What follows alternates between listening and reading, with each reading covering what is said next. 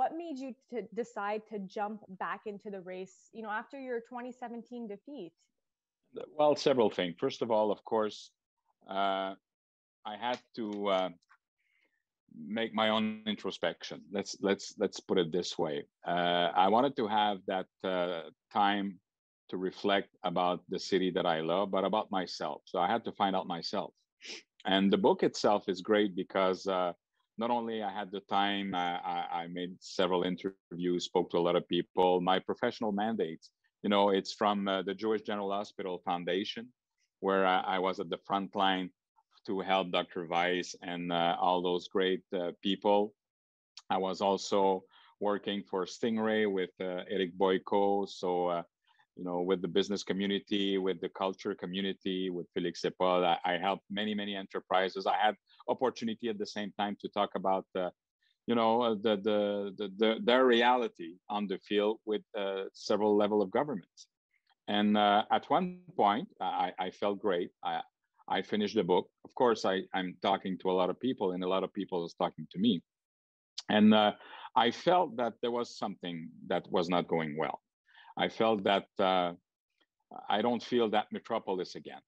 I mean, districts are important. They are vibrant, but the city is more than that. And the counterbalance wasn't there. And I felt that because I love that city, and we've done so much in the past, we had a tremendous team. I felt that the time has come maybe to propose another alternative and bring back Montreal, that magic. And I never felt so many division, and it's one against the other, and there's no nuance, there's no gray zone. It's always an issue that if you're not for, you're against. I don't like what I'm seeing, I don't like what I'm here. And you always have to pick up a choice when inclusiveness is the issue. And frankly, what we've done with the status of metropolis in the past made me realize that maybe if I feel good about it, that and I'm not running against Valérie Plante, I'm running for Montreal. And that was really important. And it's up to me also to build up a team and show that, of course, I made mistakes in the past, I've changed, and that you're growing in defeat. And this is a tremendous, when I quote Churchill saying, victory is not final, failure is not fatal, it's to have the courage to go on, that's count. I felt that my own resilience is maybe what Montreal needs, their own healing circle and process. So what exactly is different this time compared to, 4 years ago? You're saying, you recognize you're growing, but what will for sure change? Well, listen, I'm human. We will always make mistakes, but I think it's a mix of, how can we say that? The fact that I took the time to take a break, to talk with people, to be on the other side, I really feel that people need experience and to be assured and reassured. But at the same time, they don't want arrogance. They want, I used to call a spade like a spade. I mean, what you see is what you get with me. My own personal problems maybe made me look like, I was stubborn and arrogant, but maybe I try to protect myself sometime against myself. But frankly, I think that with all those wonderful years, I do remember, though, that during the first mandate, that I had a tremendous team, and we brought back Montreal to the map. And it's up to me to show that I earned their support and their trust. But I'm a better man, but I will make mistakes. So we'll see. But I think that people deserves more than personal attacks and labeling. It's about issues. It's about way of life. And it's about hope. And I truly believe that through that book, I brought a vision that brings hope. We'll need to talk about downtown. We'll need to talk about district safety. We'll need to talk economy, but we'll need to talk also of raison d'être, that Montreal is one of the greatest cities in the world, but we need to bring that magic again. And that's what I'm saying. And it's the team. It's not a one-man show. And you know what? after the big wars, after big crisis, I feel like we need to bring back a war cabinet with all the best in their own field. And I feel like a conductor. I know all the instrument. We will bring back all those partitions, but I'm not going to play the music. And by having all those people together, we can make a difference. So in your new book, Retrouver Montréal, you outline some of your political ideas, though. So what would be your priorities come your campaign and ahead of the elections in the fall? You know, you spoke a little bit about high density housing. So tell me about what the main goals are for you. Two things. We need the living together is important. That balanced approach between openness and vigilance, okay? Because there's a safety issue. There's a fact that people feel, you know, that we don't care about them. There's always those fights. It's like, if you're not in favor, you're against me. There's no nuance. That's point number one. If we want to distribute wealth, we need to create it, but we need to make Montreal relevant again. We're talking about downtown. We're talking about Eastern Montreal. Economy is important. We need to talk about housing, but it's like c'est un tout. It's kind of a model, right? It's not. It's like we need better mobility. We need better development.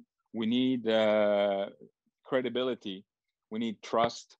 And I know that because we will have a tremendous team, and I believe in those development economy. But at the same time, we don't have to jeopardize, environment, and we need to think about people first and foremost. You know, all those homelessness, all those people who are leftovers, who feel like people don't care. I really felt that it's like divided to conquer all the time.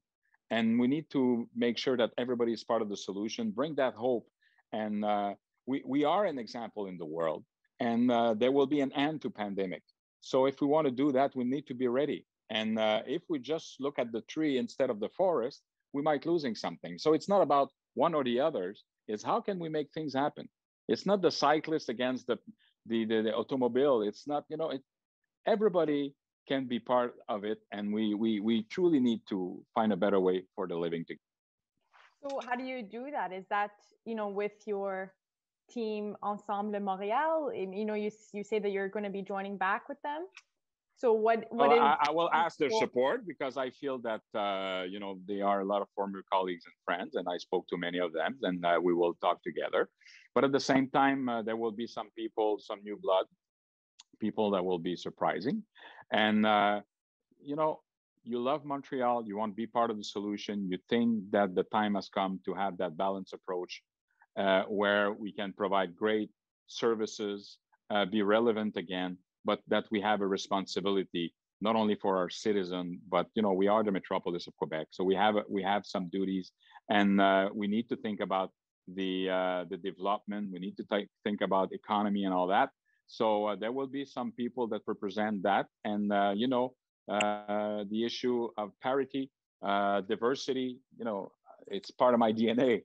I've been Minister of Immigration after 9/11 in Canada, so it's like we are reliving a few bad things that I want to fight and make this place shine again. And by doing so, we need representativity, and we will make it happen. I wrote that book because I didn't want, it's not a biography, it's a personal book, okay? And I was laughing saying that it's not a biography because my picture is behind the book, not in front. And nobody will be taken by surprise. You have everything on paper. I remember one of my idols is Jean Chrétien, my political father, in '93, when we put up together, remember the Red Book. We say, this is the Red Book. This is how we want to see Canada shine again. So I'm kind of using the same thing. There's not a lot of people who've been doing that. We're saying, this is the vision. This is what I think is good, not only for Montreal, but for cities, because you don't reinvent you don't define the world through continent and countries anymore. It's through cities. And by the next 20 years, 70% of the people will live in cities. So this is a formidable laboratory. You will have all those problems with all the solution at the same time. So that's why we need to to have a better counterbalance. I feel sometimes that we are in the waiting room.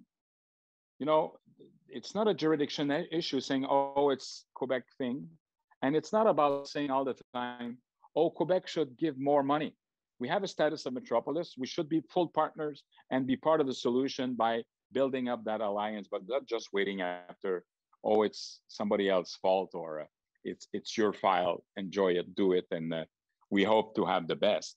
So this is the kind of leadership that I've been promoting in the past, and there's a lot of people who feel, and it's not nostalgia. It's about what is a true definition of a metropolis. It's not one or the others. It's all of that, and that experience with new blood, dynamism, people who feel that this is a tremendous opportunity we have to get out of that crisis and make things happen. And voila. I mean, we'll see what happens.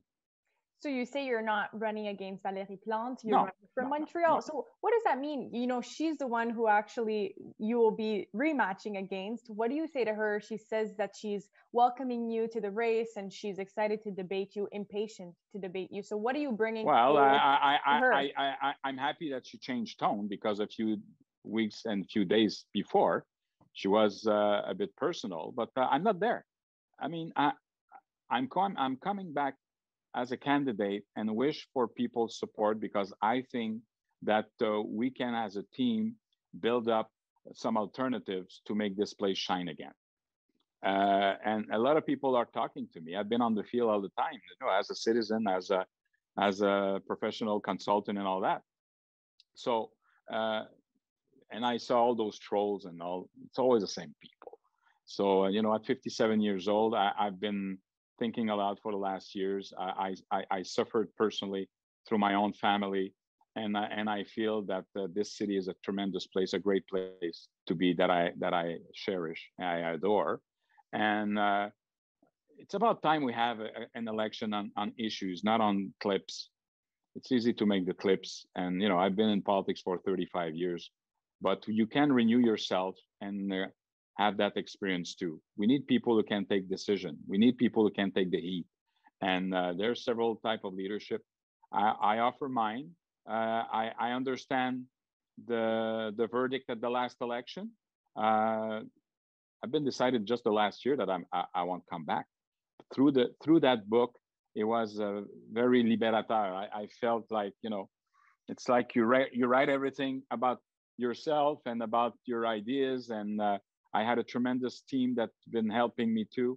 And I felt that at that time that, listen, I love this place. And I think that I don't want to be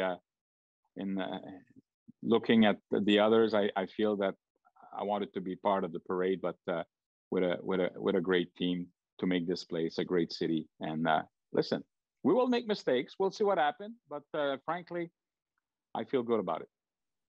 In a nutshell, what do you say to Montrealers? Why should they vote for you again? Because we have experience, because we'll have a tremendous team, because, you know, I'm humble in the defeat. I got your message in the past, but we all remember not what divide us, but what bring us together. And because of that, I think that Montreal needs to be for all Montrealers. And I don't feel that we are right now. And the team that we will propose will be exactly the answers for that. Thank you so much, Mr. Coderre.